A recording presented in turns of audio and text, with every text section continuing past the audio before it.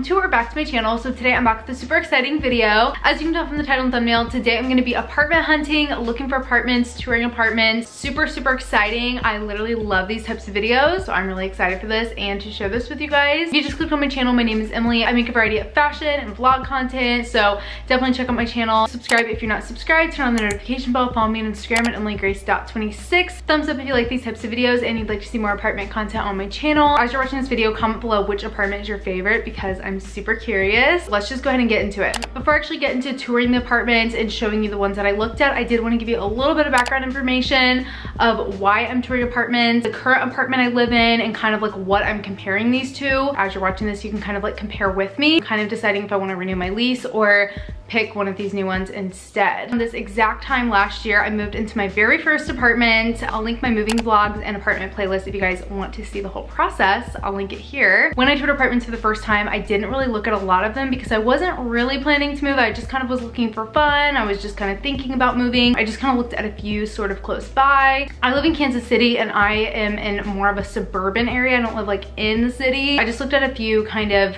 outside of the city. So I was touring, I found one that I just absolutely loved and I signed a lease for it and I didn't really look any further. As my lease is coming to an end, I just wanted to see like what else is out there since I didn't really look at a ton to start with. I didn't even tour any in the city, so I just kind of wanted to see what the ones in the actual city will look like. That is what I'm going to be doing this video, mainly touring some downtown to take you guys along with. So what I'm looking for in kind of like my current dilemma, the apartment I live in right now has an attached garage. So I'll show you a clip from my apartment tour so you can kind of see what I'm talking about. I literally have a garage attached to my apartment. A lot of places will say they have attached garage, but they're not like really attached in the way that this one is.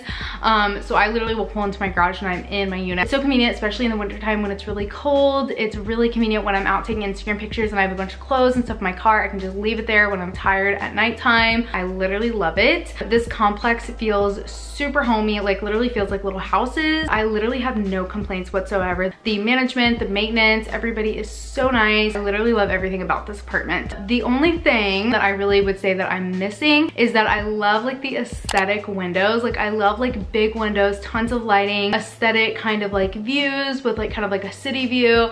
I love that, and you don't really get that kind of in more of a suburban outside of the city area. I don't really have that in my apartment now. Like it's a really great apartment, but there's not anything like overly aesthetic about it. I did kind of want to look at some downtown and see if I can find one that kind of has a lot of the things that my apartment has, but is also super aesthetic. Just kind of want to see what is out there. But like I said, I would have to find one that's really amazing in order to give up my garage because I literally love it so much. I'm also close to all of the places I go, my friends, family. The downtown area isn't super far, but it is a little bit inconvenient to be constantly coming back and forth. That is just some things to think about. Definitely let me know what you guys would do if you were in my position, and I'll definitely let you know in future vlogs what I decide. So I'm mainly touring downtown ones just to see if I can get the aesthetic that I'm looking for, but also I love the safety and convenience of my garage.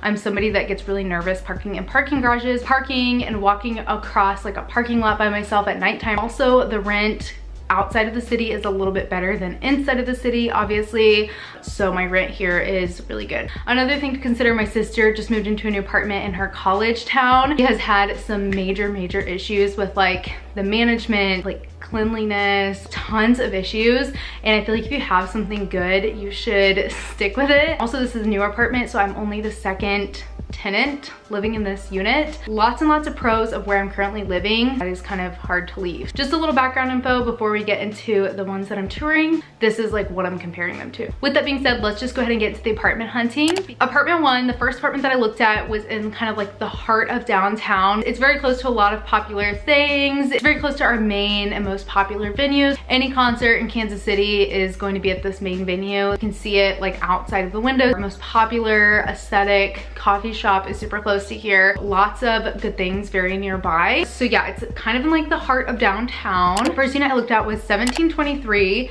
1,200 plus square feet, a bigger 1-bedroom, 2-bath. It was so aesthetic. I'm gonna get to the amenities later, but the actual unit was so aesthetic. It was just so nice. So it was kind of an interesting layout. So when you first walk in, the entryway area and kind of like the layout was a little bit funky, but there was a bathroom kind of like in the entryway area, so that would be really good for guests. The living area is super nice, very, very aesthetic. I love the finishes of the cabinets and the counters. I love like the white counters.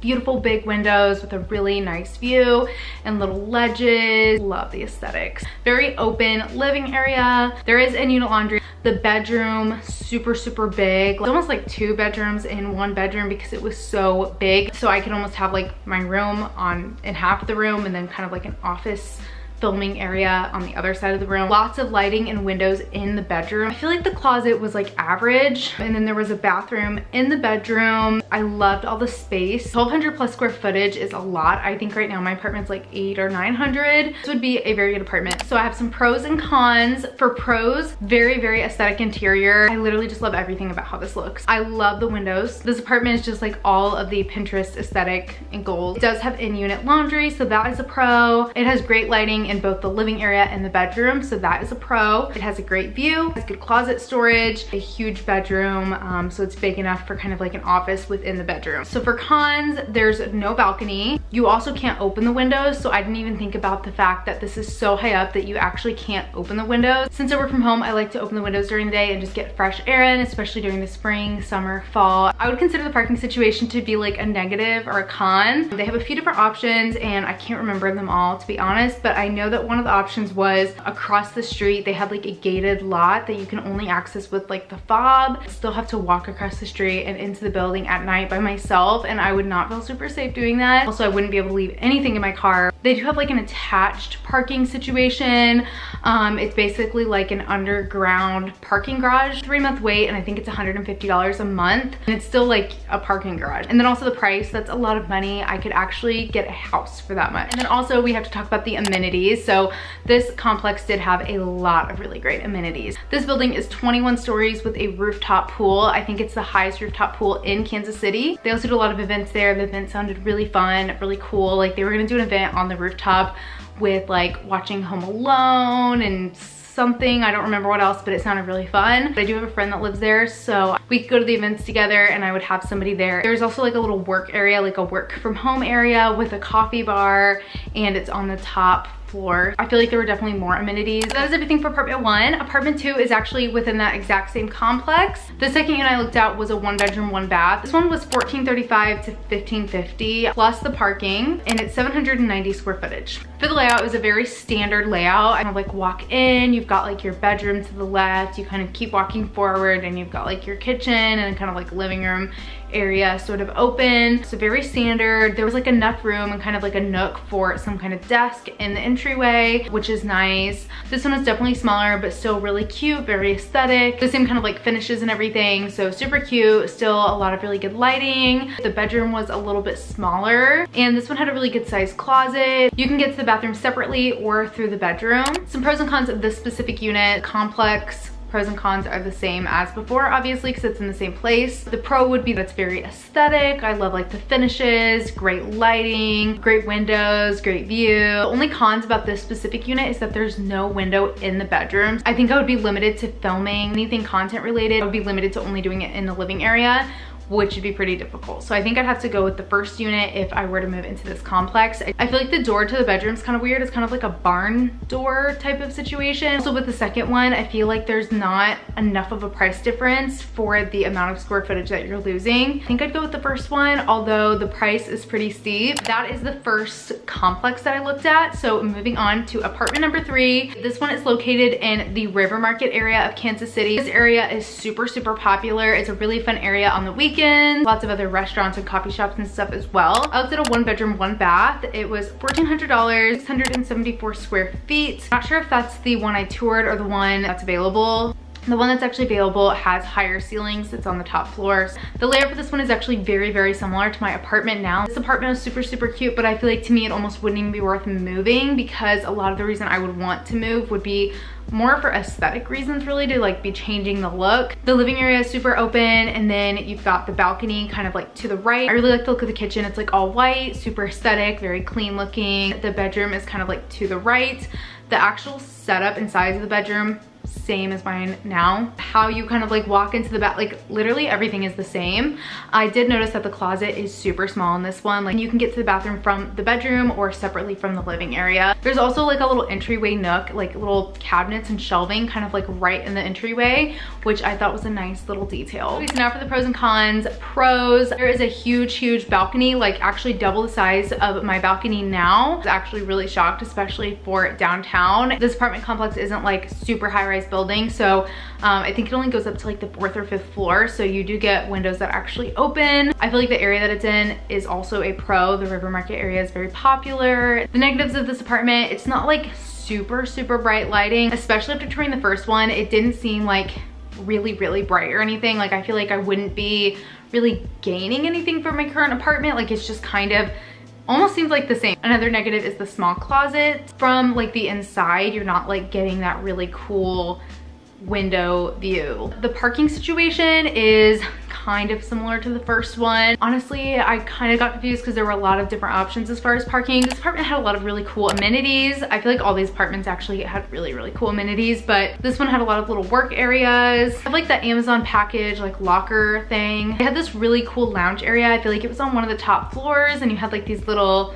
umbrella things, like really cool lounge chairs, fire pit. They had some different gyms. I don't remember what it looked like, but I feel like there was definitely a pool. So that is apartment number 3. So next up, apartment number 4. This one is located in the Power and Light district of Kansas City. I'm not super familiar with this area, but I believe it's kind of like the party area of Kansas City, like the nightlife, I think. I toured a 1-bed, 1-bath. The rent is $1,744 and it's $744 square footage. It's $2,000 with utilities. As far as the layout, I thought it was a little bit weird. It just seemed kind of small. I think it's because of the concrete walls, kind of like industrial vibe, that it felt kind of small. It had like the big floor to ceiling windows. Like the actual complex itself had amazing amenities, but the actual unit itself, I was not a huge fan of. The bedroom was kind of off to the side, and then the bathroom was across from the bedroom. The whole place seemed kind of dark, even though it had like really big windows. So the pros and cons. The pros, you get a gym membership for free, and I think it was like a really popular, cool gym. And there's also a grocery store attached, which is really super convenient. The parking situation seemed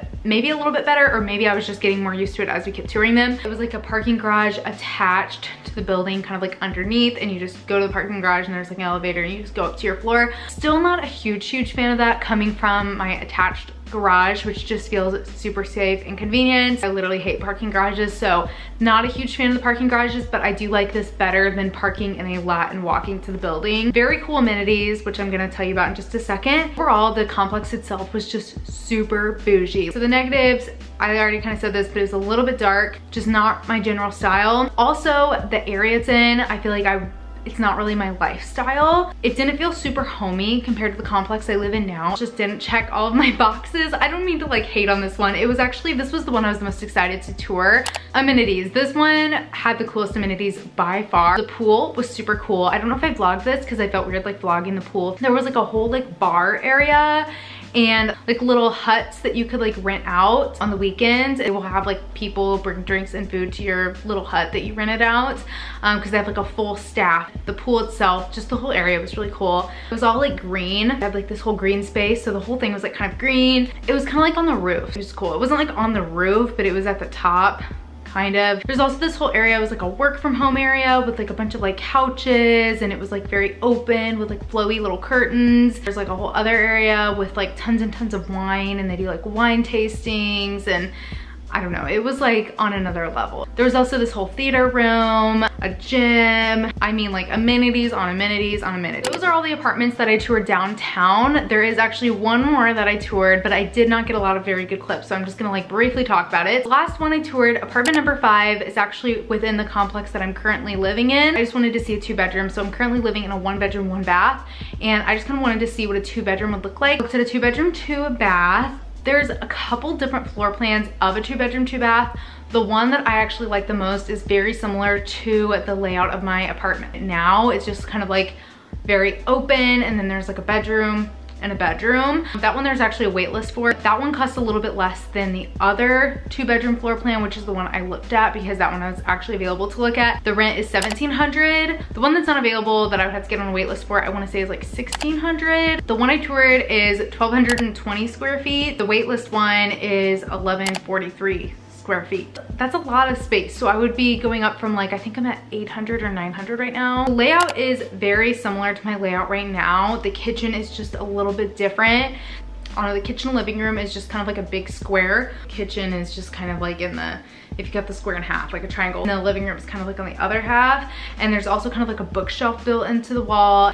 Island is more round shaped. I'm not describing this very good. The aesthetics and looks of it would be the same. I would get a bigger garage than I have now, just slightly. The bedrooms are really good size. 2 really good sized closets. The closets were bigger than any of the other ones I toured. I'm familiar with the complex. I already really like everything about this complex. I have no complaints with like the management, the maintenance, or anything like that. Love the garage. Good lighting in the rooms. For the price, I would be getting a lot more space rather than a 1-bedroom downtown. With that space, I could have like an office room and I could have like more filming space, so I'm not always like filming in my bedroom where I'm like crammed in the corner trying to film outfit videos. Like I just have so much crammed in my room. So it'd be nice to have a second room for all of my filming and editing and desk and all that kind of stuff. The second closet would be really nice as well because I feel like I never have enough closet space. If I had 2 bedrooms, they would both have like windows and everything, so I'd have really good lighting rather than like a den. Typically like dens don't have any windows. I would also have a balcony and windows that can open. My balcony would also be double the size of the one I have now, and I would still be close to my family and in the area that I like.